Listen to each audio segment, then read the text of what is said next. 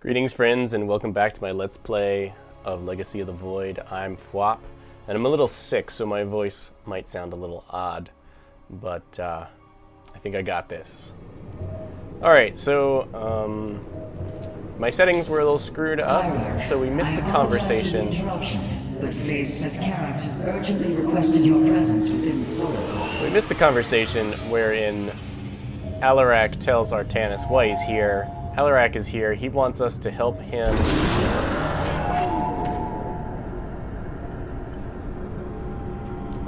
take over the Tal'Darim in exchange for peace between the Protoss and the Tal'Darim. The Void Portal within Ulnar has been sealed, but a greater threat looms.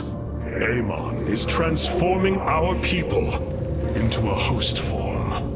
While we were focused upon Ulnar, he has unleashed the full might of the Golden Armada, using our own weaponry to eradicate life from planets across the Koprulu sector.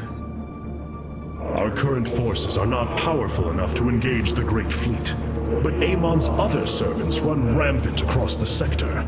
Then we should strike immediately. Eliminate his outlying forces. The ancient purifiers were designed for war. If we reactivate them, we can build our armies and destroy Amon's Zerg broods in one fell swoop. Assuming Nice. they do not turn on us first, the purifiers possess no loyalty, no honor. You waste time bickering. The Tal'Darim's death fleets are your threat. I alone can challenge Malash for the right to rule and bend his army to my will. Do not forget Mobius Corps. They are rumored to operate from a hidden base where they forge a hybrid army to Oh, serve, I see. even now. The divergence of passes. This is true, but Pat. we cannot engage them without knowing where they are. Vorazun, send your most elite Dark Templar to scour the sector. For now, Carax, your focus must remain with the Keystone. The survival of our people depends on our actions in the days to come. It falls to the Firstborn to stop the coming oblivion. Alright. Protoss are ready. We've got places to go. Missions to see. Alright, so I'm gonna guess we missed some conversations You here. must know Amon will destroy you. If you have such faith in him, why are you here? I merely voice the inevitable. I know the true power of what you face. I said destroy you, not I. Cats. I have seen enough. His hubris will be his undoing. It is a flaw I also see in you. I believe I like you, Hierarch. Your bravery is commendable. Join me then. Together, we can defeat him. I cannot tether my fate to yours. Hatred does not burn within you as it does in me. You do not see through the agony of knowing all you believed in is a lie, and that your only solace is found in the destruction of your betrayer. No. Amon corrupted my people, and now turns them into a hybrid abomination. My rage burns brighter than 1,000 suns, and soon all will see my wrath unleashed. Then this is something I hope to witness. Nice. Cats are being jerks, trying to eat stuff off the table. Pardon moi.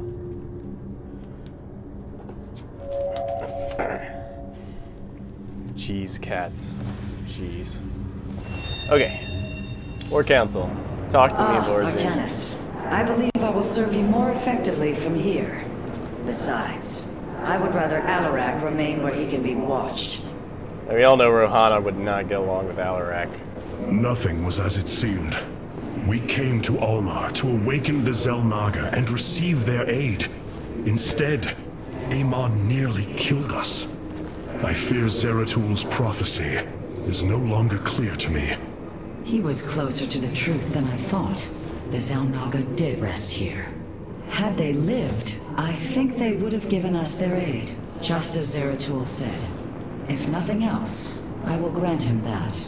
Matriarch, your words surprise me. Perhaps your counsel has proved influential in some regards. Then I will endeavor to give you more of it. I said some. Not what I regards, said, Hierarch. Not all. Jeez. Jeez. Hashtag not all Protoss. Rohana, do you not see why you must sever your nerve cords? I cannot allow you to fall under Amon's sway again. The Kahla was created in our darkest moment. Only its light was able to bind our people to give us unity. We are born into it, and when we die, our spirits become one with it. It is worth fighting for. And now Amon uses it against us. It sustains his existence. Its time must end. Artanis, through the Kahla, our every thought and emotion are made as one. I feel his thoughts and emotions swirling like a vortex throughout. He does not realize it, but here, within the Kahla, he is vulnerable. How? Just as he can see into me, I can see into him. We can use this to our advantage, Hierarch. I know it. It is not worth it. Please, I only ask for time. This is where we wish that that we had some XCOM advisors up in here. You know the ones I mean. Hierarch, I believe I have found a way to save our people.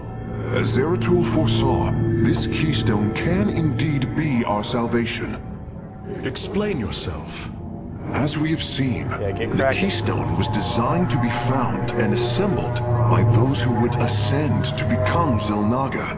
After leading them to Ulnar, it would also expel its stored energy to awaken the slumbering Xel'Naga. The keystone siphons energies and redistributes essence, matter, information, consciousness. It's like Through Kahla this in a box. device, they are all the same. I see that now. This is how it cleansed Kerrigan?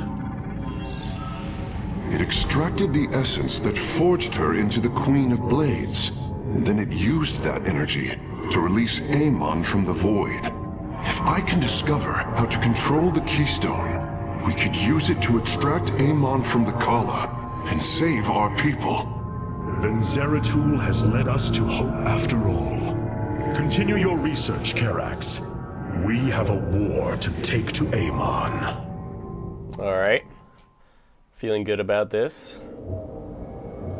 Talk with You me, were Phoenix. right all along, Hierarch. I am little more than a clone of your friend Phoenix. The Kaldarine speaks truth. I am synthetic, a replication, a lie. What did you find in the You're archive? awesome, bro. My death, my rebirth as a dragoon, and then my death at the hands of this Queen of Blades. I am not Phoenix, yet I hold his memories as if they were my own. I must have time to consider this. You are a warrior, Phoenix. Whether you identify yourself as my old friend or not, know that I believe in you. You should just And spell I it with the believe PH you will help me instead of an F. destroy Amon's armies and save our people. Do not waver because of this knowledge. I will try, Hierarch.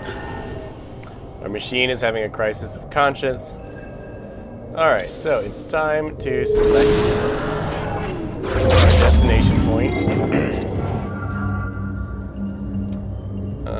Okay, what are our choices? India. The Xel'Naga are dead. There is no salvation within Ulnar. And yet, we indeed found hope.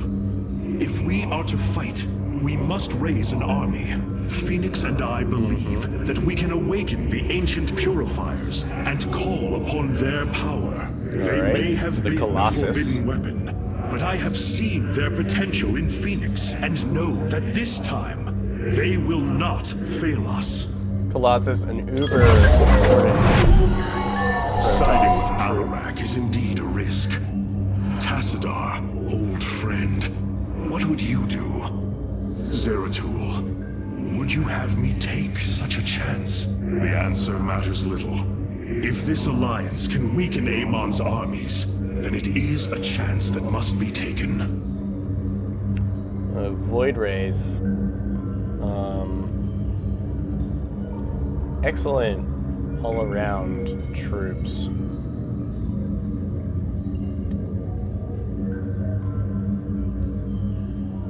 Let's go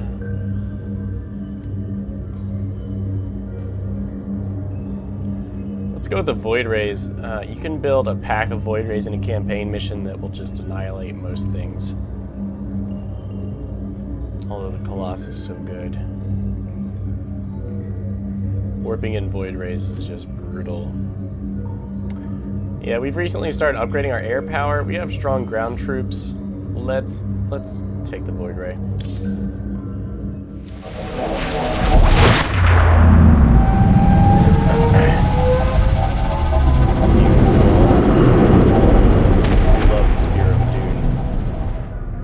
An armada. Behold the Death Fleet under Amon's command, poised on laying waste to all life in the sector. Then we had best act swiftly. Rakshir. Usurpation by ritual combat cannot be rushed. Its rites demand careful preparations if they are to be accepted. We are in orbit above a hostile world with an imposing fleet, and you speak of preparation? I intend to depose Malash, the ruler of an entire people, and bring them under my thrall. You will aid me, and in return, I will remove the Tal'Darim from this conflict. That was our bargain. To do this, the ritual must be carried out as tradition demands. This bargain grows less appealing by the moment. That is how the dirty bargain goes. Let's take a quick look at this mission. This is definitely going to be a two-parter. In order to invoke the challenge of Rakshir, preparations must be completed, as the decrees of old describe. Ready your warriors. Malash will surely attempt to interfere. Alright, so our guess, Gorillas in the Mist, kill one of Malash's guardians while the Terrazine fog is active, and complete this mission before the 4th Terrazine fog cycle begins. So we need to catch in the 2nd or 3rd Terrazine fog cycle, I assume. We're going to have to take out one of these guardians. Bonus rewards, plus 20 Solarite. It doesn't look like there's any extra Solarite to be found. They have some long-range, brutal Tempest ships, it looks like. Looks like, ugh, a lot of capital flying units on their side. Void Rays on ours. Hierarch. Got more to say. I wish to know more about this Rakshir, your ritual combat. To understand Rakshir, you must first understand the sacred chain of ascension that ultimately links to Amon. Each of us is shackled to his will, and to the will of he who is in the link above. And yet, there is a way to ascend. By blade and blood, any Tal'Darim can usurp the position of the one above his station. It is through this ritual that Amon's ascendants are assured to be the most capable to carry out his will. Then Malash is the most powerful of your people? He is considered so, but he has yet to face me. Well, I like his confidence. There are things I understand about the Tal'Darim. Their zeal, their desire to appease their god. What I cannot understand is why Amon would cast aside his loyal allies so easily. Yes. Why he would betray their sacred trust and treat them as fodder. I have felt his grand ambitions, Artanis. The dark truth is, Amon wishes no allies, aside from his hybrid. He believes he's ending a cycle of violence, but he only brings about an eternity of abomination. Ooh, that does sound worse than a cycle of violence. Alright, let's look at what units we can bring to bear. Powerful psionic warriors have joined our ranks, Hierarch. You must choose among them. Alright, we have a new Annihilator class. The ultra-tough Immortal, the deadly Nerazim Shadow Cannon. Annihilator. Shipcan equipped Annihilator. Order me to war. And oh my. Attacks deal damage to target enemy ground unit and other enemy ground units near it. The Tal'Darim Vanguard missile bombardment.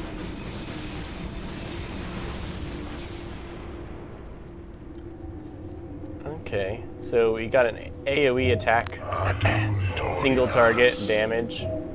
This can detect flying. I saw a bunch of capital ships in the works when we were looking at the mission, so I'm going to bring the Annihilator once more.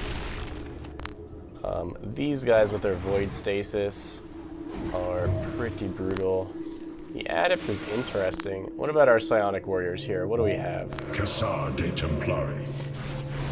Classic High Templar. Feedback. Psi Storm. Psionic Storm restores 50 shields to friendly units in the target area. Oh my. Only hurts enemies. Wow. And they can merge into Archons.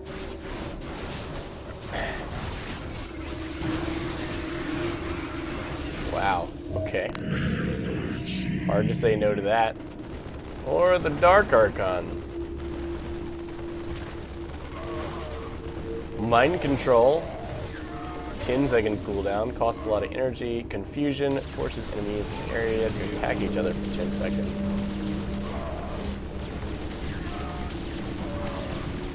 Very potent abilities.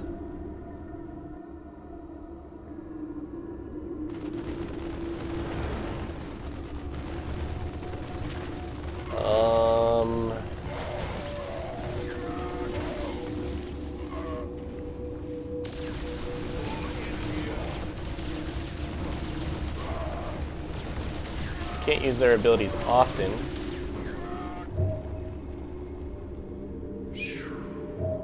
Cassar de Templari.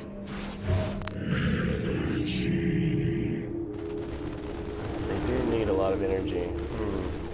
Cassar de Templari. This is a tough one, as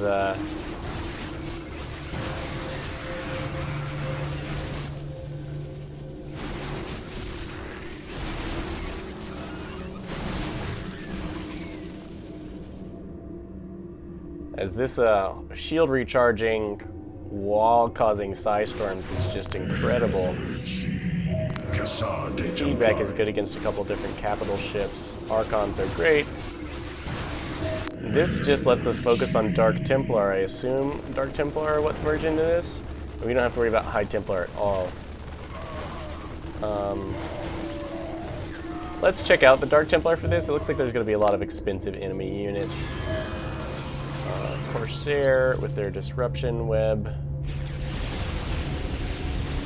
And their AoE air attack. Yeah, it does look like a pile of Corsairs are going to be really effective, I think.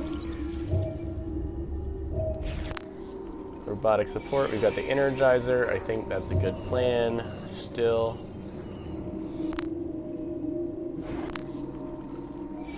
That speed boost is crazy. And the pylon ability, we're going to take the Stargate Warp-In. This Void Stasis is just ridiculous. Yep, Annihilator. Adept, we didn't really get a chance to use them all that well. The Stalkers are going to be better against anti-air, though. And here, I believe the Sentinels are the way to go. They just get back up, and that's awesome. Alright. Let's move to Solar Core. All this talk in preparation is going to be like the whole episode. I apologize, but the next one will begin with a mission. There is little deviation. And I'll go ahead and release 2 today because I've been sick. There have always I haven't been been able to keep my legends of updates vessels regular. that set out into the cosmos and never returned. Of attack forces gone missing. I have heard these stories. Whispers of angry spirits of our past that strike when you are most vulnerable. Imagine if all this time we have been fighting an unknown war against the Tal'Darim. It would explain a great deal. How sad. They are thieves, never knowing the joys of their own invention. How despicable. Weird. Alright, so let's look at what we got here. Reset. We want warp harmonization for sure. That leaves us with 115 left.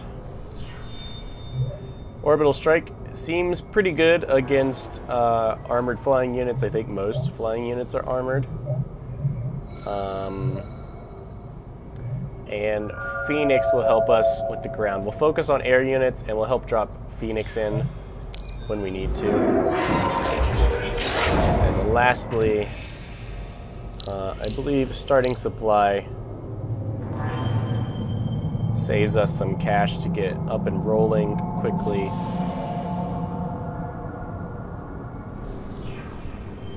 Let it be so.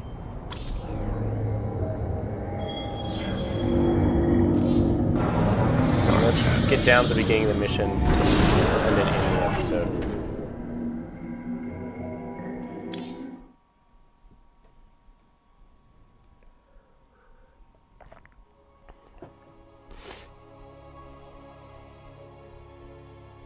Actually, let's end the episode